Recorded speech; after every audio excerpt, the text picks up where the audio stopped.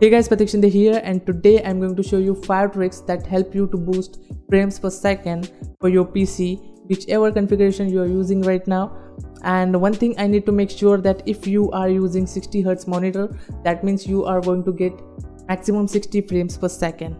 And if you are using 120 or 144Hz monitor, that means you are going to get more than 100 frames per second. So that's how it is gonna work. And if you still don't know which monitor you are using right now, I will show you at the end of this video. So without any further ado, let's begin the video. First thing that we are going to do is to changing the game's video settings.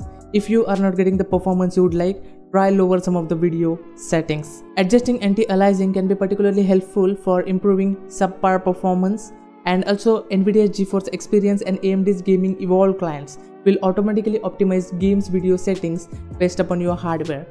Alright, so let me show you how changing the game's video settings can give you boost in frames per second, and I tried this thing on Far Cry 3, so here it is.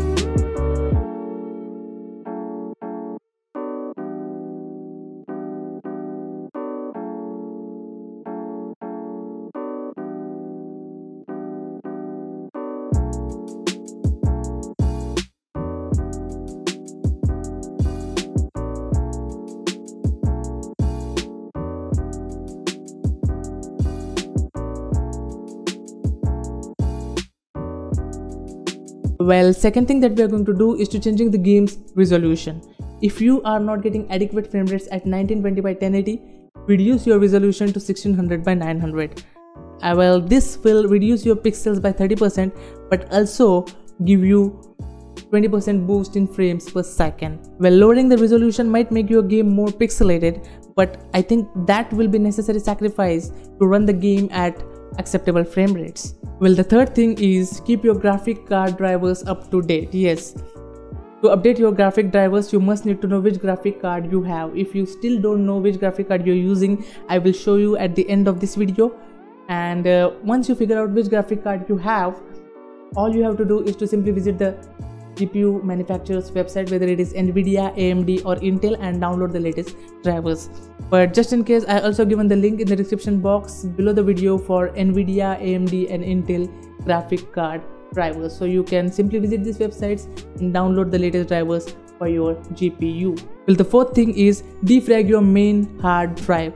This will optimize your hard drive and make your computer run faster. Right click on any one of these and go to properties, go to tools, and here it shows that optimize option. Optimizing your computer's drives can help it run more efficiently. So select that optimize option, and I am going to optimize this solid state drive. Click on the optimize option and optimize. That's done. So that's how you can also optimize your hard disk drive. And the fifth thing is do a disk cleanup. Yes, here the rule is simple. The more free space you have, the better performance you are going to get. So that's what we are going to do here. So let me show you how to do a disk cleanup. Alright, to make a disk cleanup, all we have to do is open a run app and paste this path here. I given this path in the description box below the video. So paste this path for a C drive, and you can select whichever drive you want to clean up. So I'm going to show you on C drive here, and this will open here like this. So tick all the boxes here and hit OK, and this will clean your C drive, and likewise you can clean all of your drives, and this will ultimately help you to improve your system's performance.